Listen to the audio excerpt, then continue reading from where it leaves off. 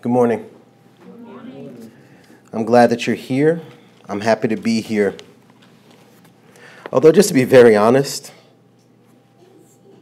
I wish I didn't have to talk about what I'm going to talk about today. I'm going to give part 3 of the series, There Are No Words.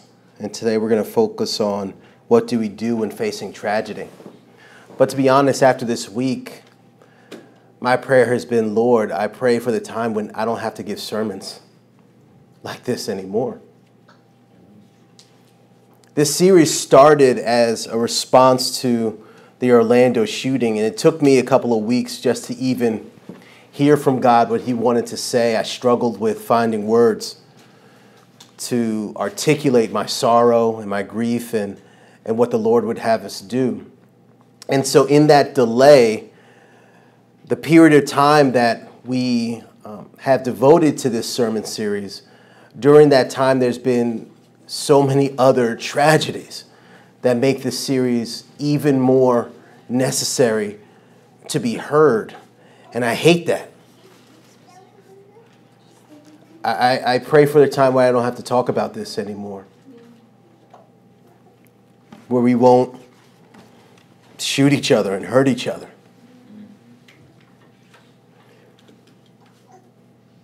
We're going to talk today because we need to. We're going to talk about it today because we have to, but not because we want to.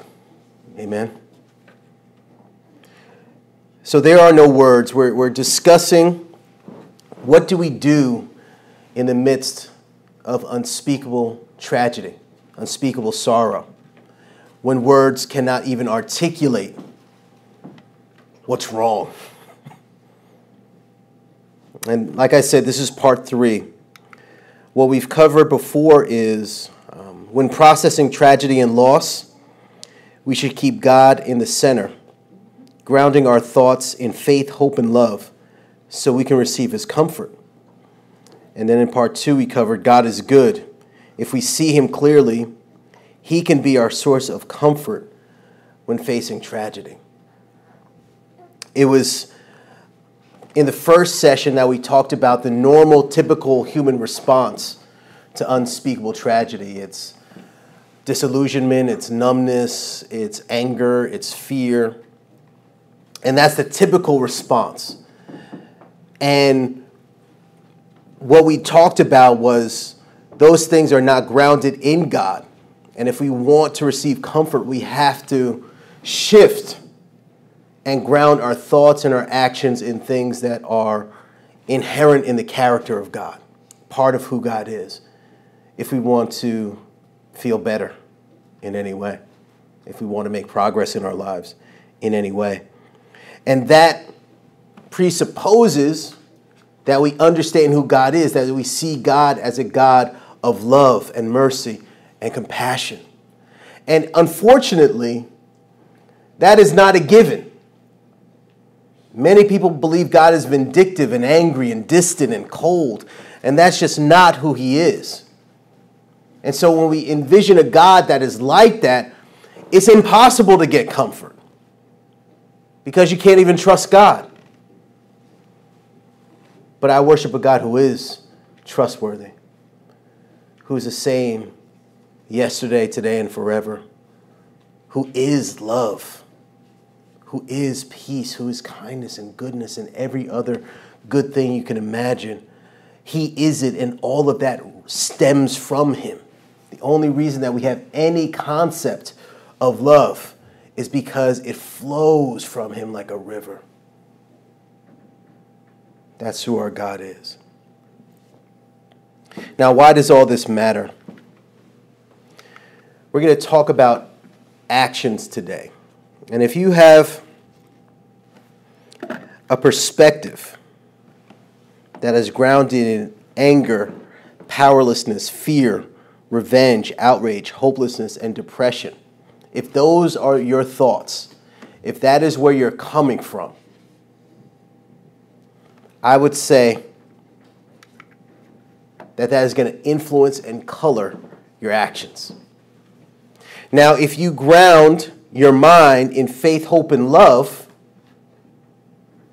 you're going to have a different set of actions. What, in your words, what are the difference between these two ways of thinking? The actions that come out. What's the difference? Go ahead. For me, when I think of anger and powerlessness and everything on that side, I think of just like, you don't think about what you're going to do, you do it based on emotion. And when I think about faith, hope, and love, in my opinion, you think about what you're going to do and you think about the other person first. Yes. How it's going to affect them, or how it's going to hurt them, or whatever that outcome might be. Yes. Act on that versus just quick emotion. Amen. Amen. What else? What else? On the left side, I see sadness and injustice. Mm-hmm. On the right side, I know there's a right way. Yeah. Yeah. Yeah. Anyone else? Go ahead, Sonia. In my life, I'm seeing a lot of revenge, anger, because I'm homeless, because I go to the city. Mm-hmm. It is prevalent, the anger and the way people treat each other and the deaths and the drugs. It is impossible to not feel that in my situation. And it is ugly and it's scary. Yes. And I spend a lot of time praying just to keep myself covered away from the negative around me. It's very, very sad. Yeah. It's very hard to live with. Yeah. So I definitely hope, faith, and love is where I come from. Yes. Amen. Amen. Yeah. Amen. It's very scary. Right. Right. So I'm going to say something. This is not something I could back up so strongly with the Bible. So take or leave what I'm about to say. I'm just going to tell you the way I think about things. The Bible does say that the kingdom of God is at hand, that the eternal life with God we can experience now. In fact, that was the focus of Jesus' ministry. And what he wanted us to know is that we can experience the kingdom now. And I think similarly, now this is the part that there's not a ton of Bible to support. It's just this is my opinion. Amen? So just take it for that. But I believe that similarly, people can experience a little bit of hell in this life too. And hell is separation from all those things that God is. A place where there is no peace, where there is no love, where there is no mercy. And I believe that when we root our thoughts in things that are not of God, what can only flow are actions that are not of God. Amen? And actions that are not of God create situations and incidents that are not of God. You follow what I'm saying? And that creates a pocket of life that is more resembling hell than heaven.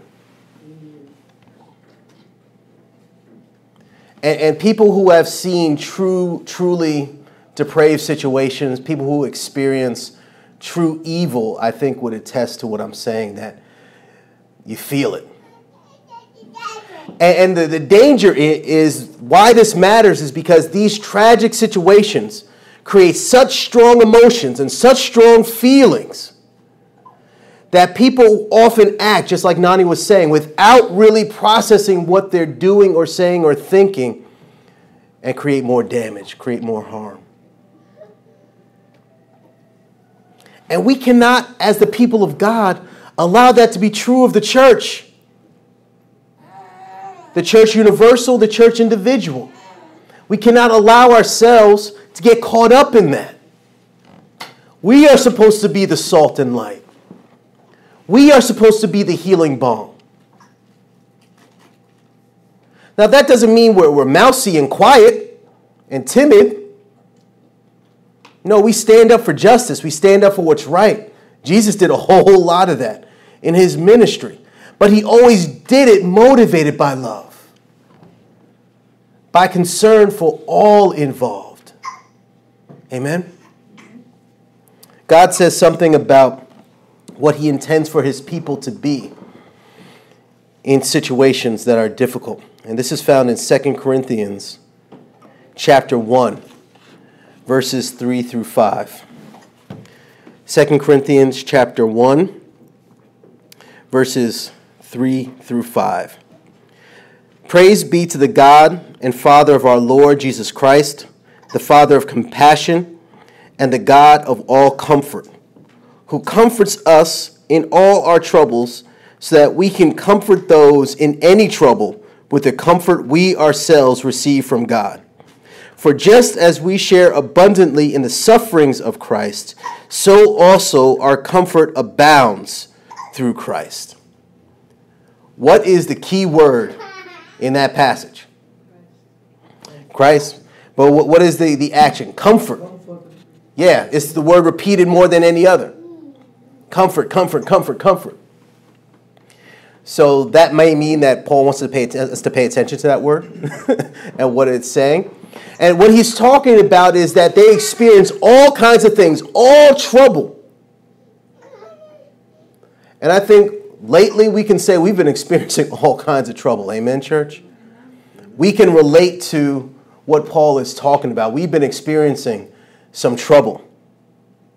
And he says the purpose of that trouble, or the result of that trouble, is that God provides us with comfort. And that he does that so that when other people are going through all kinds of trouble, we can comfort them as well. So the key to, I believe, having right actions in the face of tragedy is wrapped up in this passage about receiving and providing comfort. So we're going to dig a little bit deeper. But before we do that, there's a key point that I want to mention.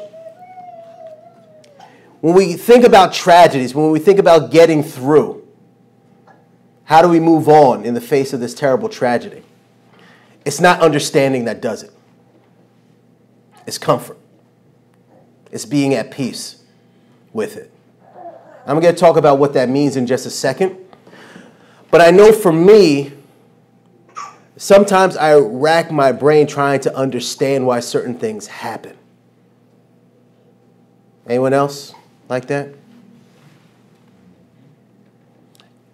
And I'm going to break the bad news to you right now. God never promised us full understanding for why things happen. Nowhere.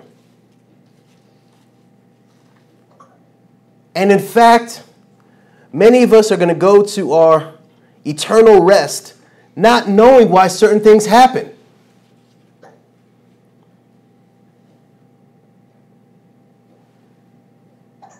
But what God does say,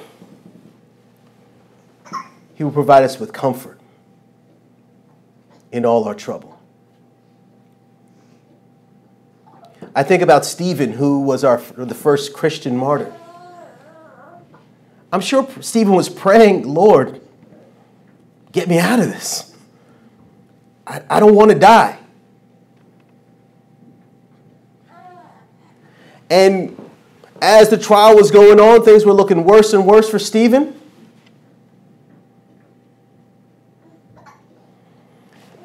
And I'm sure he doesn't have all the answers, or he died not having all the answers about why that was happening to him. But we know from the testimony of his own mouth that he died with comfort. He said, I see Jesus standing at the right hand of God. And you know what? I may not have all the answers, but that is good enough for me. Just to see his face, just to know that he's there, just to know he's with me is enough. To know that he's good and to know that he's still on his throne and that he's still in control. And although bad things are happening now, he will make them good. That is good enough for me. So I'm sorry, you're not going to have all the answers to your questions. You're not going to know all the whys in this life. That's where trusting God comes in. We trust God because he has all the answers. And say, God, you haven't revealed that to me. I don't understand it now. But I trust you that you're working out something in my life and in the lives of everyone else involved. And the second thing that I want to pull out from this passage is that Comfort is not something that we hold on to. It's meant to be shared. You know, it happened to me so many times that I'm praying about a situation and I'm broken up about it before I hit my knees, and then I hit my knees and God speaks something to me that just heals me. It doesn't answer my questions, but it heals me. Amen? And what this passage is saying is that, you know what God just gave to you, you should also freely give to others, so they too can be comforted.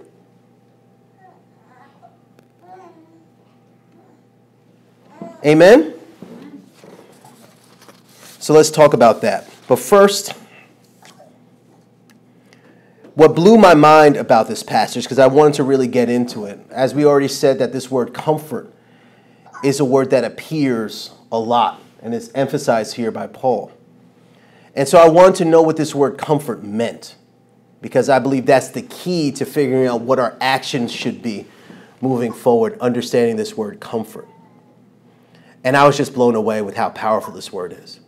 This word is not just woo, woo, woo, there. You're fine. It's a deep, deep, powerful word. And let's talk about that. The word that is translated comfort comes from the Greek word paraklesis. And this word means comfort, consolation, exhortation, entreaty. And what you see under here are more specific definitions or more nuanced definitions for this word. What it means, the literal meaning is to call near in order to help. Right? So it has this connotation of saying, hey, I see you're suffering. Come here. Let me help you. Come to me. I will help you. It also has a definition of importation, supplication, entreaty. And it is also a word for persuasive discourse. So that's advocacy, that's standing up for the one who is afflicted. And the last definition is encouragement, exhortation, and admonition. How do we move forward? What do we need to do next? Now, this is a powerful action-oriented definition. This is a powerful action-oriented word. And it's even bigger than you and I might think. Know why? Ask me why. Why? Because this is the title that Jesus gave to the Holy Spirit. The Comforter, the Advocate. And Jesus gave the same title to himself because he says, and I will ask the Father, and he will give you another advocate, another one of the same kind. I am your advocate, and I'm going to pray the Lord when I leave for him to send another one, like me, to help you and be with you forever. So the whole act of comfort is the work of the Holy Spirit. In fact, it's so much so his work that is how Jesus identified him to us and revealed him to us. So when we provide comfort, we are actually participating in the ministry and the work of the Holy Spirit. That is what he does, to the extent to which that is what he is. He is comfort.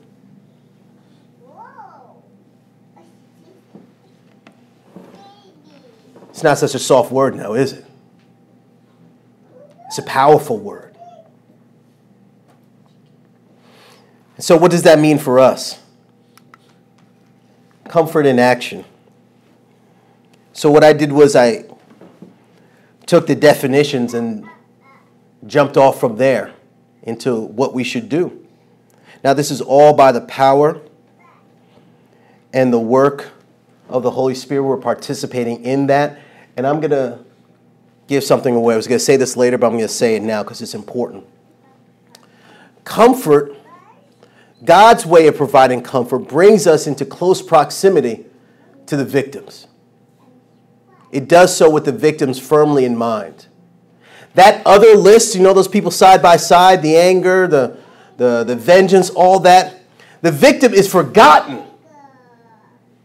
And it becomes very self-focused. This is how I feel.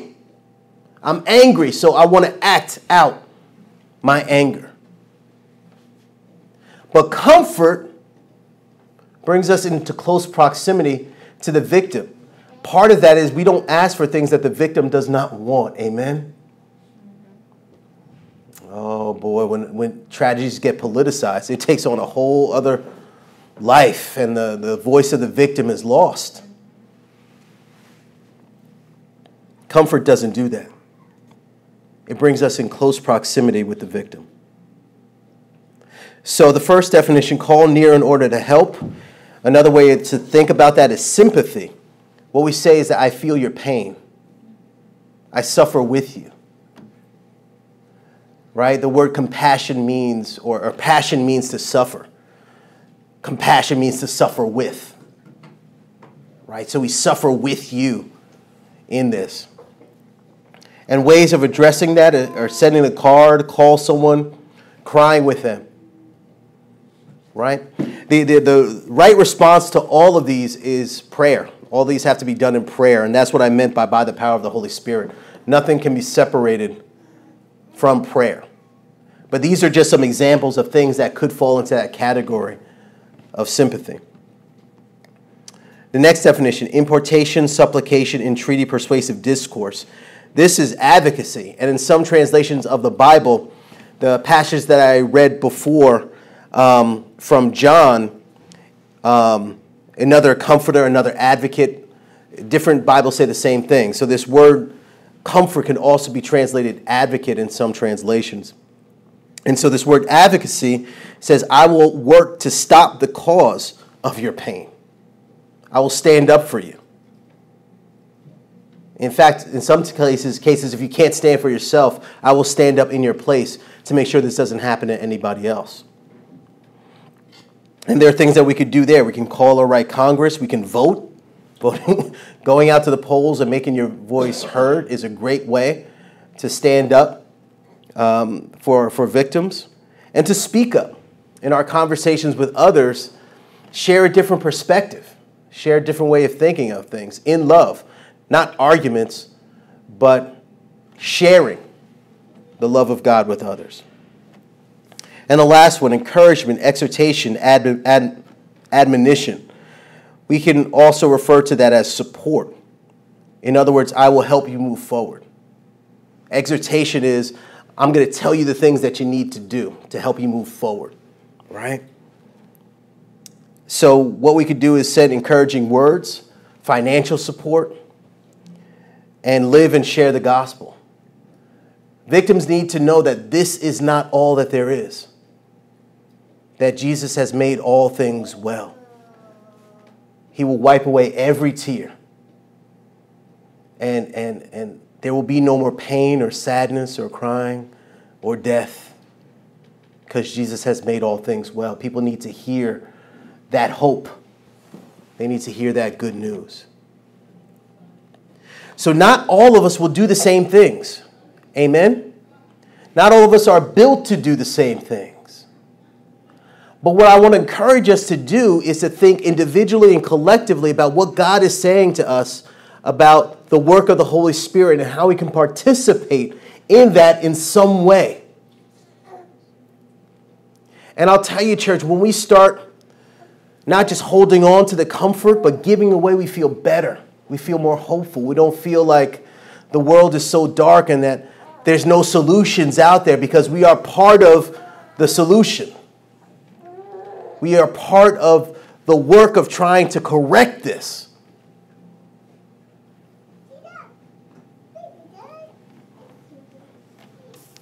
I think that a lot of the problems that we're seeing, especially in the past week, the division in our country, the anger, I honestly believe that the church is the only institution that could fix it. Not government, not cities, not states, the church. Because only the gospel message, it is only the gospel message that could change hearts and minds and increase one's capacity for love. And that's what's needed. So if the church has no voice, if the church says nothing, if the church does nothing, how can love increase in our nation? If God is love and the only source of it, how can we love each other more if the church doesn't do good work? Amen? And I would like for us to discuss as a congregation what God is saying for us to do. James had a lot to say about this. He said, you know what?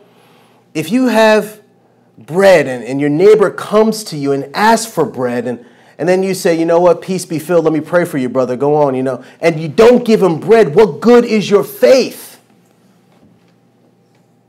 Keep your prayer to yourself and give them some bread.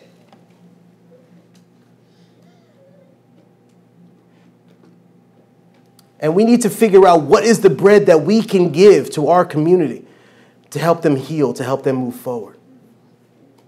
Amen? In conclusion, we should act when tragedy strikes, but we should do so in a way that allows God to provide comfort in and through us. Amen? Let's pray. Lord, we're so thankful to you that you speak to us, Lord, and that we're not all alone in figuring out what to do in the midst of tragedy, Lord. Thank you that we can call on you and you are rock solid, Lord God. We can hold on to you. And you promise to comfort us, Lord God. We may not understand, but we will be comforted. And we find comfort in you. And Lord, bless us to be a comfort to others. Guide our actions so they're grounded and rooted in you, Lord God. And let us be a force of good that shows that there is a God who loves us, who does not want us killing each other, who mourns over every death, and will one day make all things right again. We thank you so much and we give you the glory, Lord. In Jesus Christ's holy name, amen.